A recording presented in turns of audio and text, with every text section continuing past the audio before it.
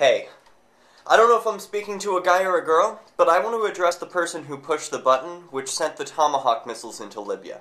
You're probably my age, and you were probably given an order to do it, and you probably felt excited to do it, and you may have felt coerced into doing it because you're expecting a college education in return for your service. Listen, friend, I don't want you doing that again. If someone tells you to, remember me and the millions like me who just want the killing to stop. I don't want to get involved. Your commander may say you're doing this for your country. He's wrong. I don't know who you're doing it for, and I bet you don't either.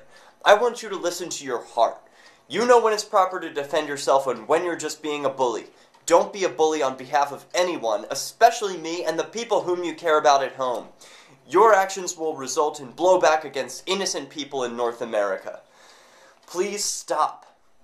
If you need help getting the courage to say no to an officer, contact me. We'll talk. What do you need?